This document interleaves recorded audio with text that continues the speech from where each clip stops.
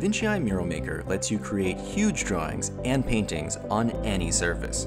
The app works similar to the original Vinci Eye app, but with one huge difference. The Mural Maker uses two iOS devices. The first device acts as a video camera, live streaming your canvas. The second device, also called the drawing device, goes in your hand and displays the live feed. The app then puts an image you want to draw on top of the feed digitally. Now, if I look at my iPad, I can see the picture that I want to draw on top of my canvas, and I can easily trace it. Unlike a projector, I can also accurately compare colors and shades on my canvas to the original reference image. Before you get started, it's very important to go to your phone's control center and make sure the Wi-Fi button is white and not blue. For iPhones with a home button, you need to swipe up from the bottom of the screen to get to the control center.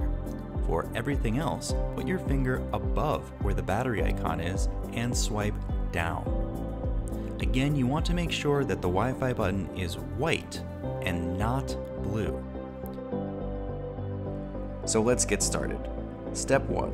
Press the plus button in the top right corner of the screen and then select Camera Device. It's best to make this device an iPhone and not an iPad because iPhones have way better cameras. Step 2. Place your phone on top of a tripod. Step 3. Align your canvas using the grid. This prevents any image distortion, and then set the focus to turn off the autofocus. You can also set the resolution of the video being sent. Just be careful, the higher the resolution, the finer the detail you will be able to see on the drawing device. But with a higher resolution, you may also see more lag between the camera and the drawing device.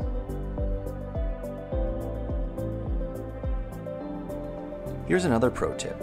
Try pressing the record button to record a time-lapse video of yourself drawing. This is super fun, and you can post this video to your social media pages afterwards. Step 4. Start your drawing device. This is the device that you're going to hold in your hand while you draw. This device could be a second iPhone or an iPad. Press the plus button on the top right corner of the screen, and then select Drawing Device. Pick the image that you would like to draw, and once the drawing mode opens, the app should automatically detect the streaming device. If at any point the camera becomes disconnected, just turn the connect switch on and off and it should fix this issue. Next, you can press the move button to position your picture on top of the canvas. You can pan, rotate, enlarge, and shrink the image relative to your canvas. Then, make sure to press move again to lock the image in place.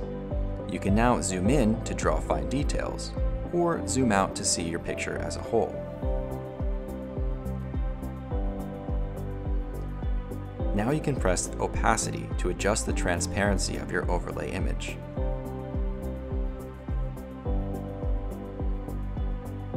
You can also press the Tools button to hide the toolbar at the top of the screen, or you can press the Hide button to go into a full screen mode.